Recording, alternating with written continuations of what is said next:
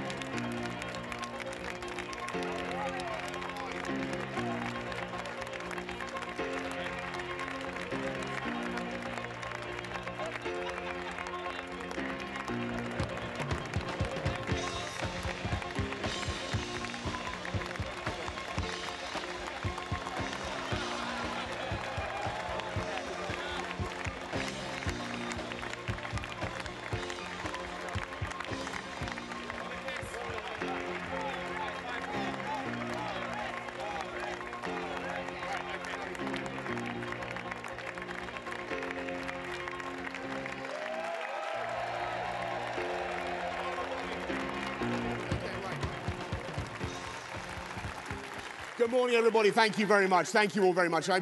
It's fantastic, of course, to be here in Manchester at the best-attended conference for years. And I gather there was quite a lively mood last night in the hotel bars. And I want you to know, I understand that some of you may have been mildly peppered with abuse on the way in.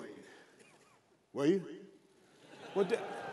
Well, they're good. I'm delighted. I'm delighted that you weren't. But even if you were, I don't think any of us are abashed by that kind of thing or downcast, because we're Conservatives and we get on with serving the people of this country.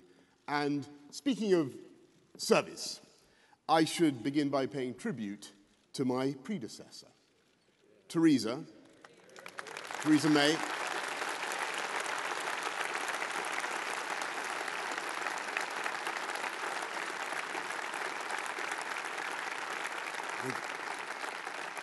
I know the whole conference remains full of gratitude to you and to Philip May for your patience and your forbearance. And yes, we will continue with your work of tackling domestic violence and modern slavery and building on your legacy.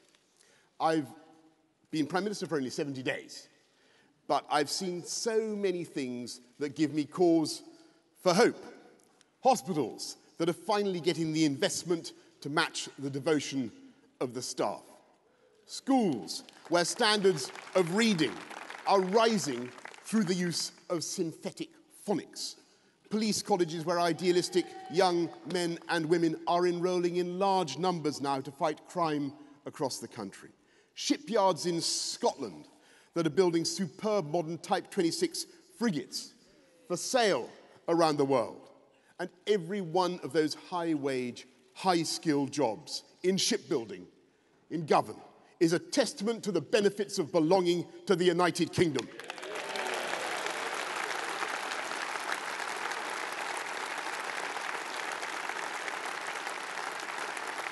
The most successful political partnership in history, which we will protect and defend against those who would wantonly destroy it. And I say to Ruth Davidson as well, thank you, Ruth, for everything you did and have done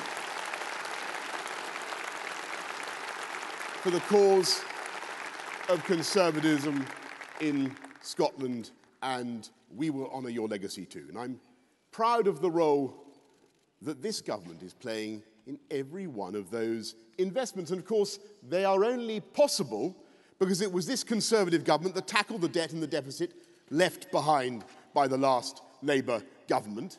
It was because we cleared up the wreckage they left behind that we now have record employment, wages rising the fastest for 10 years, and we have record foreign direct investment of £1.3 trillion, more than any other country in the EU.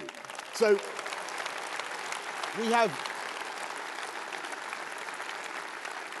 have so many reasons to be confident about our country and its direction, and yet I feel sometimes we're like a world-class athlete with a pebble in our shoe. There is one part of the British system that seems to be on the blink. If Parliament were a laptop, then the screen would be showing, I'm afraid, the pizza wheel of doom. If Parliament were a school, Ofsted would be shutting it down or putting it in special measures. If Parliament were a reality TV show, then the whole lot of us, I'm afraid, would have been voted out of the jungle by now. But at least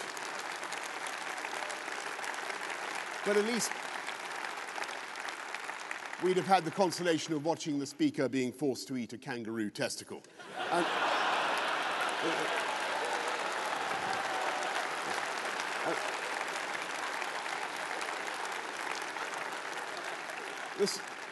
the sad truth is that voters have more say. Voters have more say over I'm a celebrity than they do over this House of Commons, which refuses to deliver Brexit, refuses to do anything constructive, and refuses to have an election. Just at the moment, when voters are desperate for us to focus on their priorities, we're continuing to chew the super-masticated subject of Brexit, when what people want, what Leavers want, what Remainers want, what the whole world wants, is to be calmly and sensibly done with the subject and to move on. And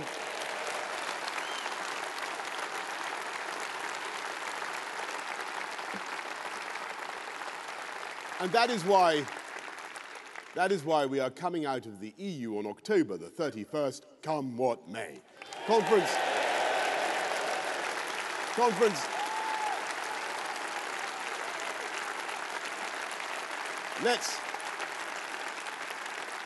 Let's get Brexit done. We can, we must, and we will, even though things have not been made easier by the surrender bill. We will work for a deal with our EU friends, but whatever happens, we must come out by the end of October. Let's get this thing done, and then let's get ready to make our case to the country against the fratricidal anti-Semitic Marxists who were in Brighton last week. Last week, Jeremy Corbyn had a number of damaging and retrograde ideas in his speech. He wants a 4-day week, which would slash the wages of people on low incomes. He wants to ban private schools and expropriate their property, even though it would cost the taxpayer £7 billion to educate the kids. He wants to stamp out excellence in schools by banning Ofsted, the inspectors who ensure that schools are safe for our children. But he had one good idea. He had a whole paragraph repeating what he has said every week for the last 3 years. He wants an election now. or that is what he was going to say. Poor fellow. The only trouble is that the paragraph was censored by John McDonnell or possibly Keir Starmer, so we have the astonishing spectacle of the leader of the opposition gagged and prevented by his colleagues from engaging in his constitutional function, which is to try to remove me from office. And in this age of creative litigation, I'm surprised that no one has yet sued him for breach of contract. Though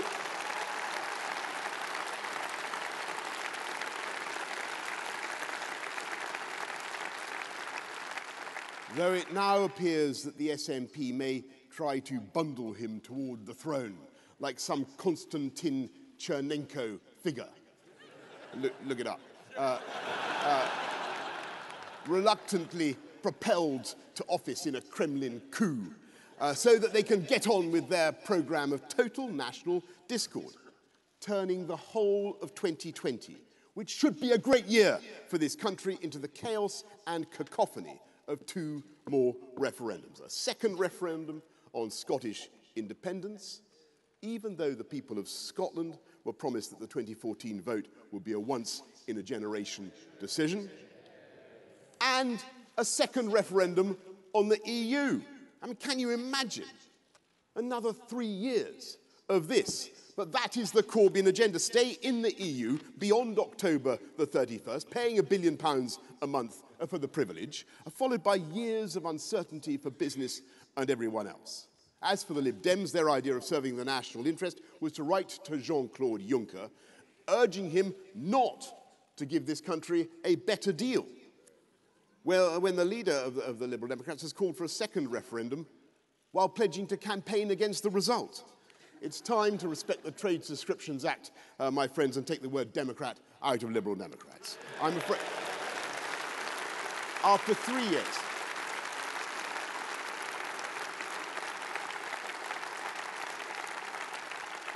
after 3.5 years, people are beginning to feel that they are being taken for fools, and they're beginning to suspect that there are forces in this country that simply don't want Brexit delivered at all. And if they turn out to be right in that suspicion, then I believe there will be grave consequences for trust in our democracy. Let's get Brexit done on October the 31st. Let's get it done because of the opportunities that it will bring, not just to take back control of our money and our borders and our laws, to regulate differently and better, to take our place as a proud and independent global campaigner for free trade. Let's get it done because delay is so pointless and expensive and debilitating. Let's get it done because we need to build our positive new partnership with the EU. Because it cannot be stressed too much that this is not an anti-European party. This is not an anti-European country. We are European. We love Europe. I love Europe anyway. I love it. But after 45 years of really dramatic constitutional change in our relationships, we must have a new relationship with the EU, a positive and confident partnership, and we can do it.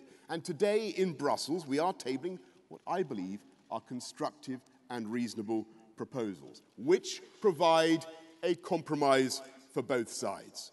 We will, under no circumstances, have checks at or near the border in Northern Ireland. We will respect the peace process and the Good Friday Agreement. And by a process of renewable democratic consent by the Executive and the Assembly of Northern Ireland, we will go further and protect the existing regulatory arrangements for farmers and businesses on both sides of the border. And at the same time, we will allow the UK, whole and entire, to withdraw from the EU with control over our own trade policy from the start.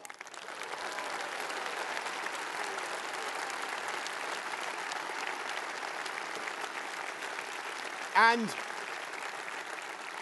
we will protect our precious union between Great Britain and Northern Ireland. And yes, this is a compromise by the UK, and I hope very much that our friends understand that and compromise in their turn.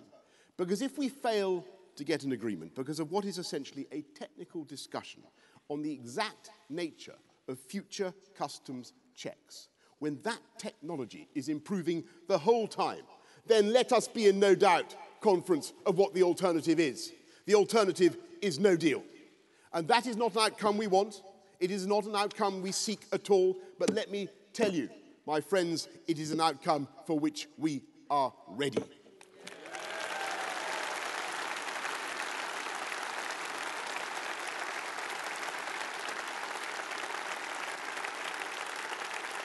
Are we ready for it?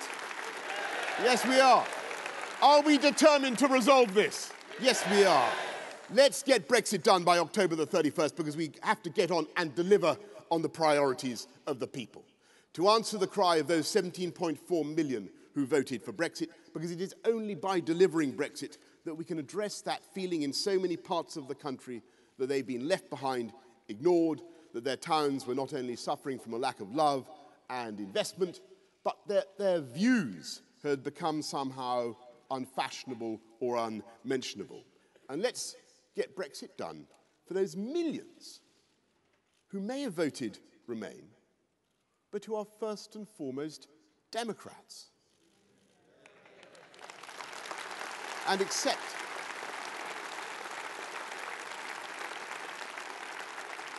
and who accept the result of the referendum and want to get on.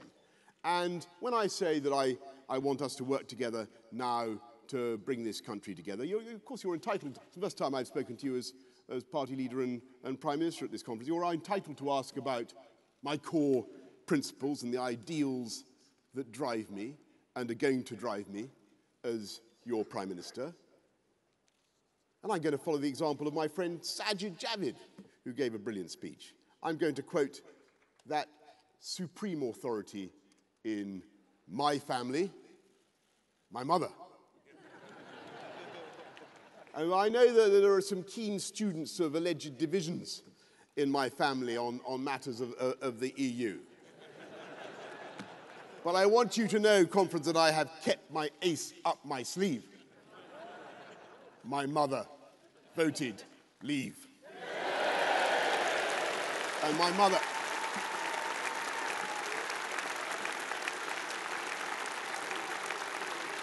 It's true. It's true.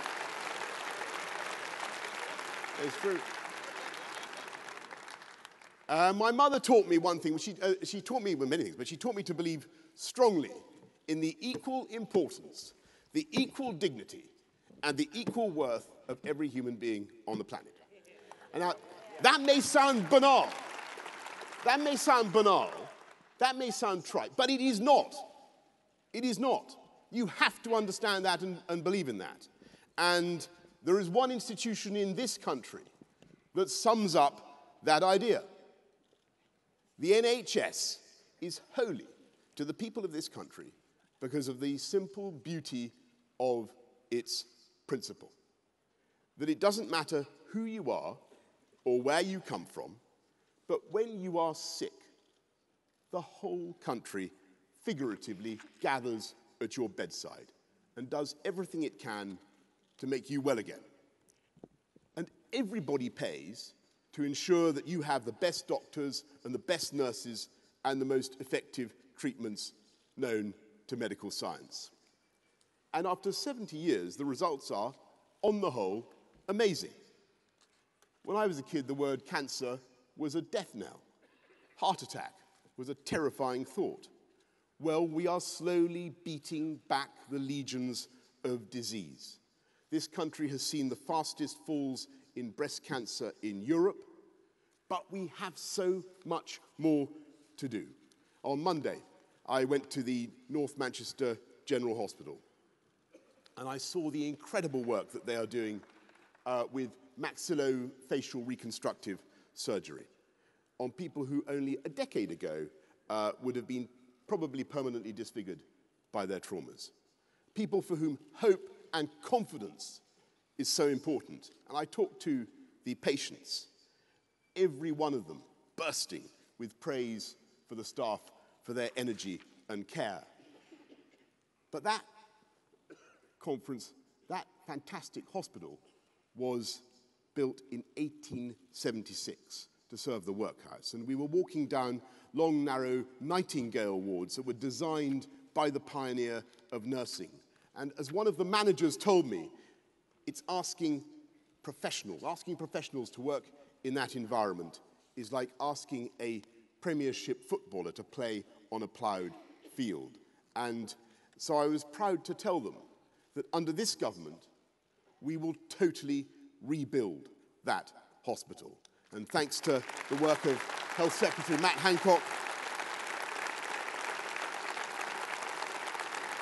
we're not only recruiting more doctors and nurses and training them, but in the next 10 years, we will build 40 new hospitals in the biggest investment in hospital infrastructure for a generation.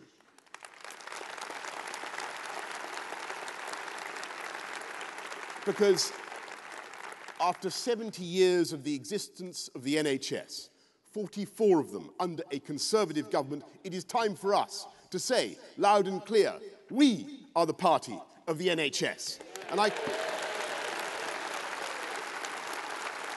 claim that title. I claim that title because it is our one nation conservatism that has delivered and will deliver the economic growth that makes those investments possible. And it is we Conservatives too who will solve the problems of social care and end the injustice that means so many people have to sell their home to pay for their old age. And if you ask me, how are we going to do it? How are we going to pay for it all? How are we going to grow the UK economy? I will tell you, it is by raising the productivity of the whole of the UK, not with socialism, not with the deranged and ruinous plans borrowed from the playbook of Bolivarian revolutionary Venezuela, but by creating the economic platform for dynamic, free market capitalism. Yes.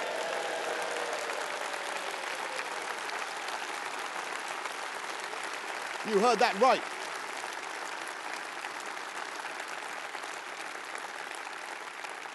When did you last hear a Tory leader talk about capitalism? We are the party of the NHS precisely because we are the party of capitalism, not because we shun it or despise it. And we understand the vital symmetry at the heart of the modern British economy between a dynamic enterprise culture and great public services. And of course, I've seen that formula in action for a long time myself. Now, who comes from London? Hands up. It's all right, who lives there? Don't worry, no disgrace. I used to be mayor there. It's one of the fantastic place, greatest city on earth. And it's one of the many astonishing things about our nation's capital. It is the most productive region in the whole of Europe. For lots of reasons, in 1863, amongst other things, we were the first place to think of putting trains in tunnels and that kind of thing. And yet there are many other regions of the country that are far less productive. And that represents not just an injustice, though of course it does, but a massive opportunity. Because I believe that talent and genius and chutzpah are evenly distributed across the UK, but it is also clear that opportunity is not evenly distributed. And it is the job of this one nation Conservative government to unlock talent in every corner of the UK.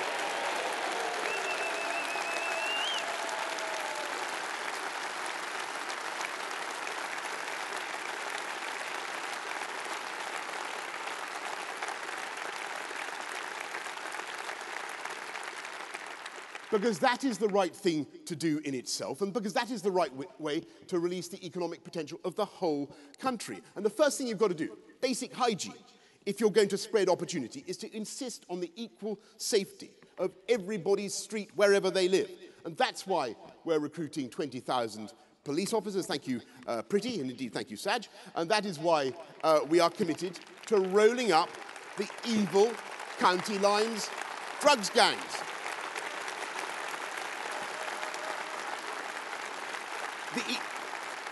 The evil county lines drugs gangs that predate on young kids and send them to die in the streets to feed the cocaine habits of the bourgeoisie, and we will succeed.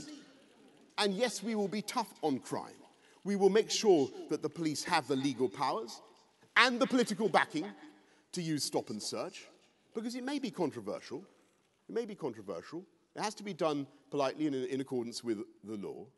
But believe me, when a young man, and I'm afraid it's almost invariably a young man, is going equipped with a bladed weapon, there is nothing kinder or more loving or more life-saving you can do than to ask him to turn out his pockets and produce that weapon.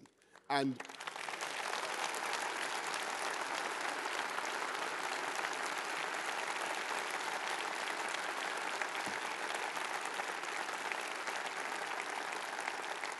yes, when people are found guilty of serious sexual or violent offences, we will make sure that they serve the sentence they should, if only for the protection of the public. But we will also, as One Nation Conservatives, do everything we can to stop people becoming criminals, with rehabilitation, with education in prisons, so that they are not just academies for crime, but also by investing in youth clubs and better FE funding, further education funding, to give young people the best possible antidote to the criminal instinct. That is the prospect of a good job. And indeed, the best way to level up and expand opportunity is to give every kid in the country a superb education. So that's why.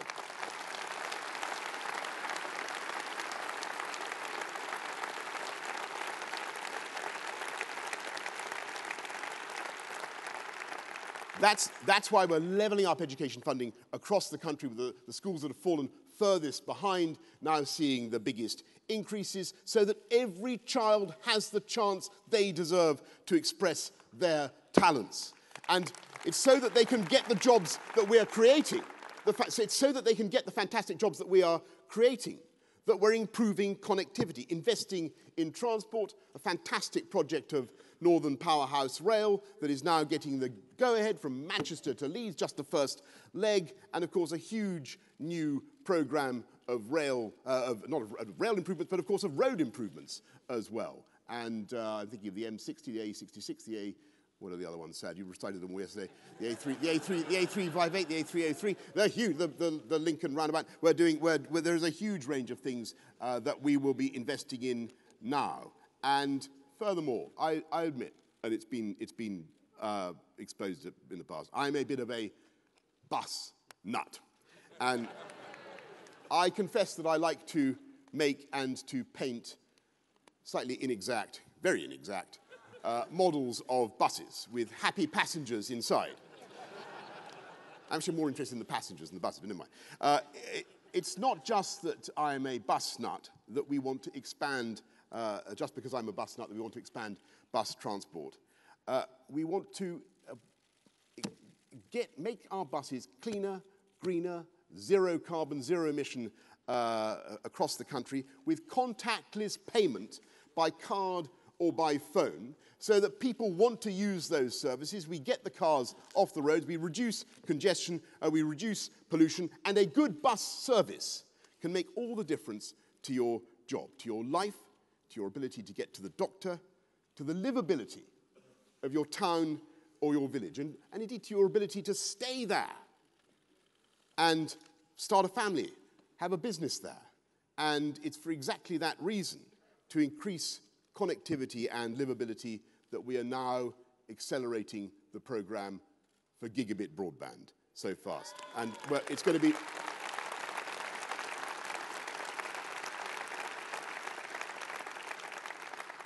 To be truthful, I'm not entirely sure of the exact technical details of gigabit broadband, but we're bringing it forward by 8 years, and it will mean that everybody has, not just super fast, but incredibly fast, speed of light broadband spreading into every home in the country like super informative vermicelli, and bringing people together, giving people opportunity, giving people certainty that they can, as I say, start a business, raise their family where they are. And that is the way, I think, with better connectivity, with better transport, better education, to unite the country and to bring it together. But there's, of course, another vital effect of the right infrastructure and the right technology. You increase the productivity of the whole UK economy. If the streets are safe, if the transport links are there, if you have good Wi-Fi, good broadband connections, what else do you allow to happen?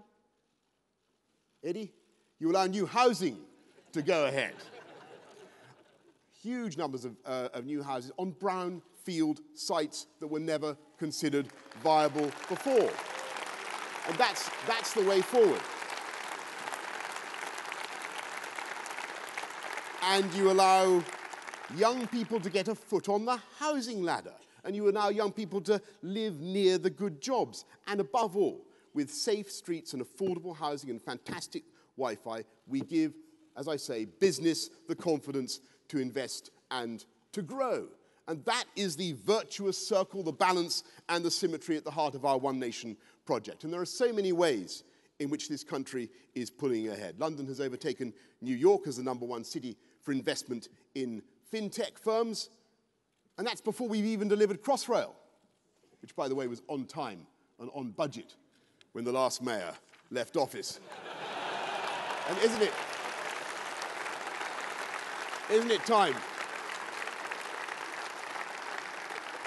Isn't it time we had a mayor? Isn't it time we had a mayor who is focused on the job of running London? And isn't it time? Isn't it time we got behind our fantastic candidate, Sean Bailey? Let's back Bailey for London in 2020.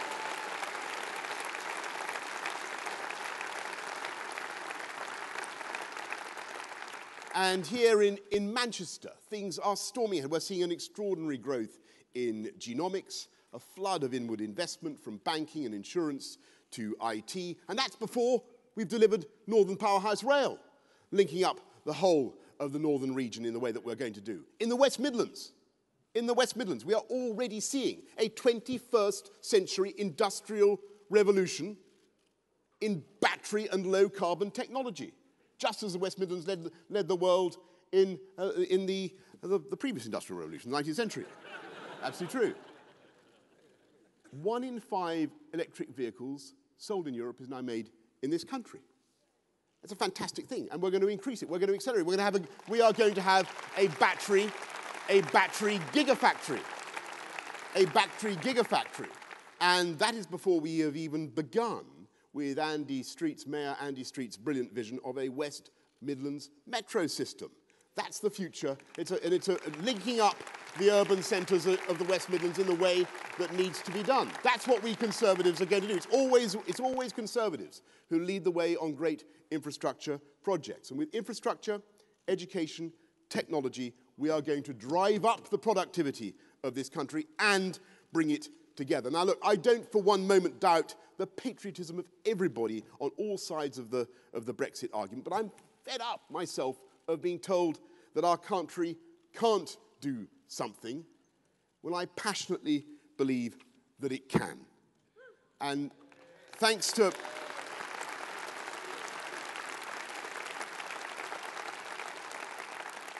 British technology, there is a place in Oxfordshire, my former constituency actually, in Oxfordshire, that could be soon the hottest place in the solar system. In fact, I think they told me it was already the hottest place when I went there. It is the Tokamak fusion reactor in Culham. And if you go there, you'll be told that this country has a global lead in fusion research and that they are on the verge of creating commercially viable miniature fusion reactors for sale around the world.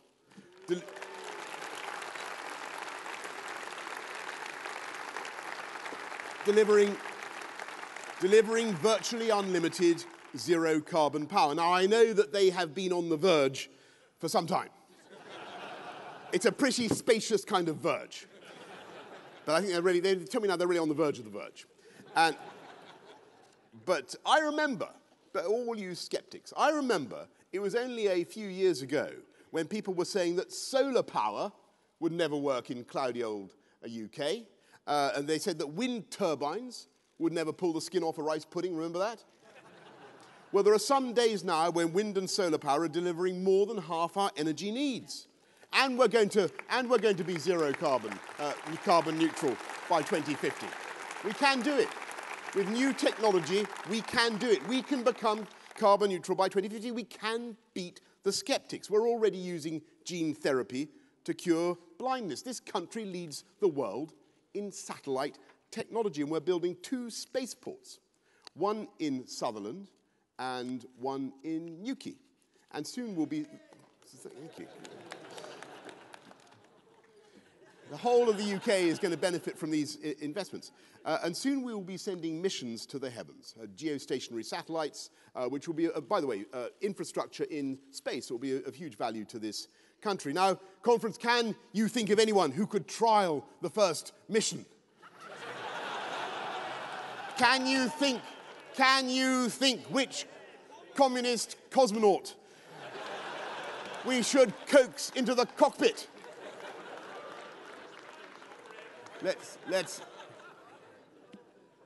Well, there you go. The invitation is there. Let's get Brexit done on October the 31st, not just because we have such an immense agenda to take this country forward, but because, of course, Brexit is an opportunity in itself.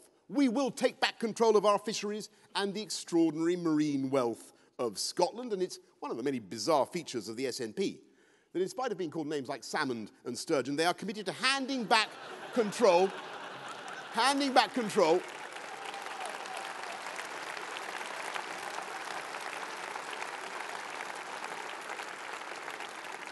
They want to hand back control of those fish to the EU.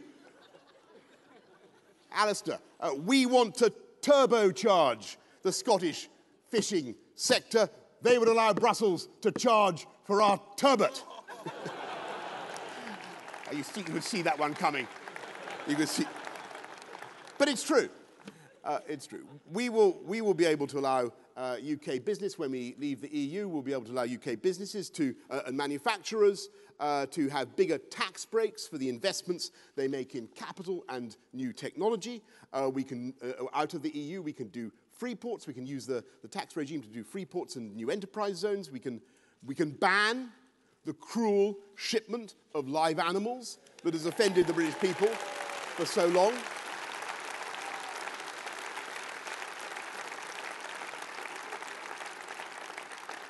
And yes, we will have those free trade deals. We already have some astonishing exports, as I never tire of telling you.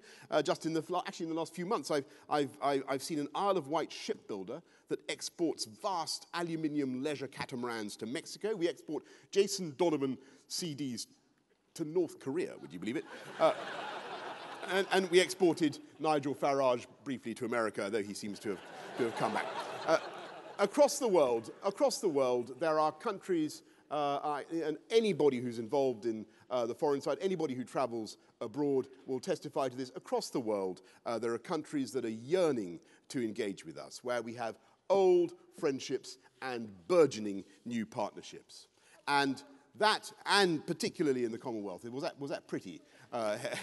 Heckling me from the front, interjecting from the front from a sedentary position. You're quite right, the Commonwealth.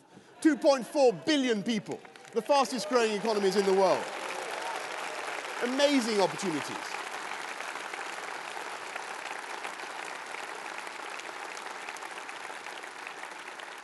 And that is our vision for Britain, a country that is open, outward-looking, global in mindset, insisting on free trade.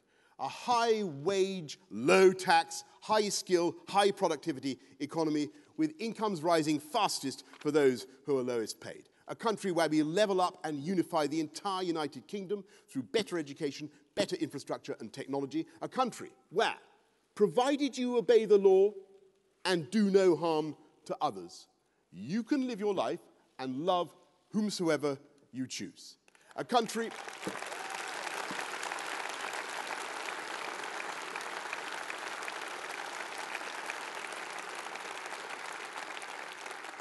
that leads the way with clean, green technology and reducing the greenhouse gases that cause climate change. A country that is happy and confident about its future. That is the vision for the country we love.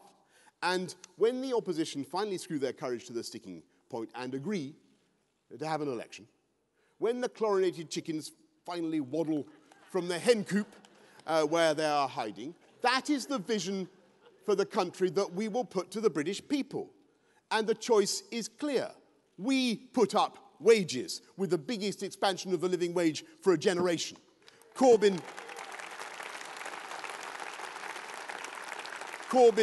would put up taxes for everyone. We back our superb armed forces around the world.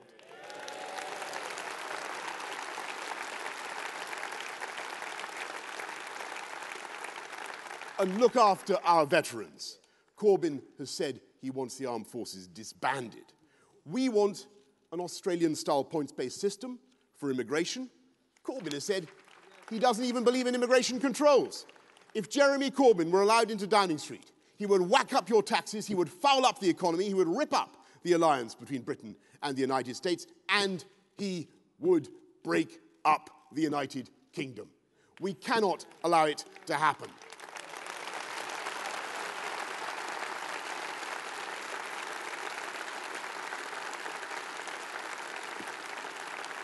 But it is worse than that, because it's become absolutely clear that he's now determined to frustrate Brexit. What do we want and need?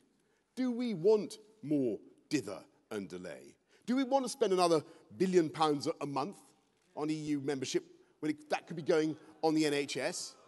No. Let's get Brexit done. Let's finally believe in ourselves and what we can do. This country has long been a pioneer. We inaugurated the steam age, I think here in Manchester. We inaugurated the atomic age, the age of the genome. We led the way in parliamentary democracy, in female emancipation. And when the whole world had succumbed to a different economic fashion, this country and this party, under a female prime minister, pioneered ideas of free markets and privatization that spread across the planet.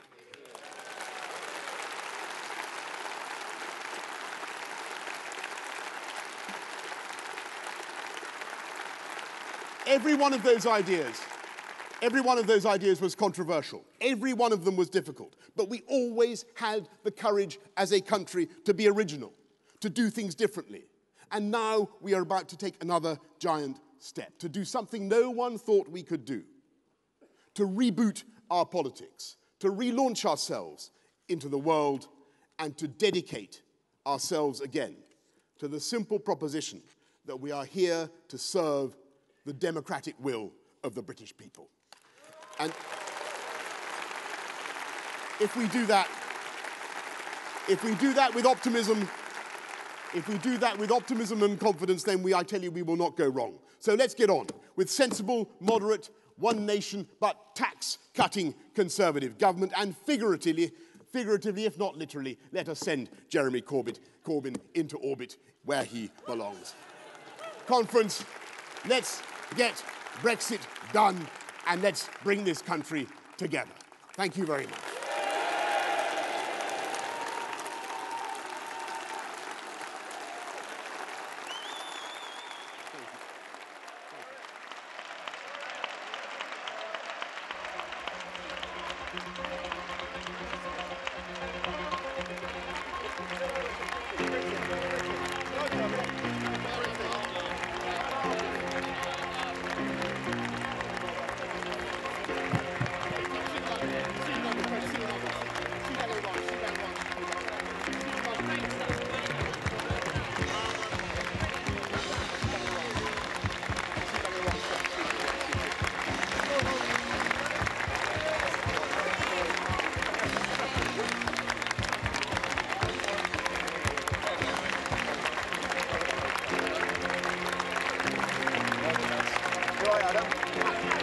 Maybe